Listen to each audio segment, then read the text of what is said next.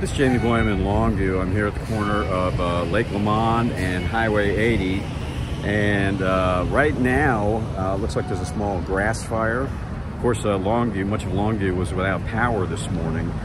Businesses in the downtown area were shutting down all over the place. I talked to a restaurant owner, and he had decided to go ahead and close for the day.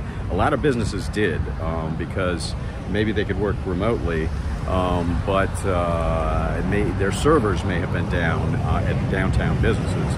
Now, this apparently was a pretty big area in Longview, and when the power came back on, I'm not sure if it's on to all of Longview yet, but something sparked right here and started a small grass fire. SWEPCO crews showed up, and they were able to, looks like, put the whole thing out. Of course, traffic has been a bit of an issue with all these lights out, as you can see behind me right now. A lot of people are having to stop because, of course, you know, if there's no power to the lights, they're dead, and at that point you have to treat it as a four-way stop. So everybody must come to a stop, or there could be accidents.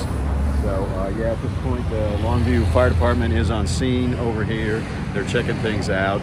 As I pulled up, it was burning, and SWEPCO got out with some fire extinguishers. SWEPCO crew that's here on scene, and we're able to, it looks like, pretty much get the whole thing out. They were working on this pole. It looked like maybe they shut the power off to that. Still don't really have a reason as to why this power outage happened, but it affected a lot of people. The police department was without power, fire department without power, City Hall, all of downtown, including our Longview office, was also without power. But about 11:36-ish, power started coming back up. It was, of course, was off at the courthouse as well. And by the time I got over there, the power had come back up. So they were business as usual around 11:30-ish, something like that. So I'm not sure how much power has been restored yet, if it's all of it or just some of it.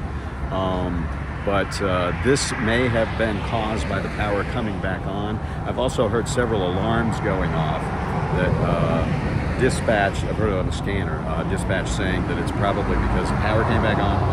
So it looks like at this point, maybe the worst of it is over.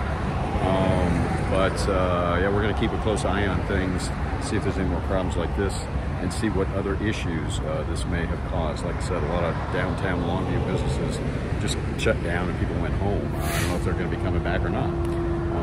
So there you go. We'll have more later on KLTV 7 News and KLTV.com.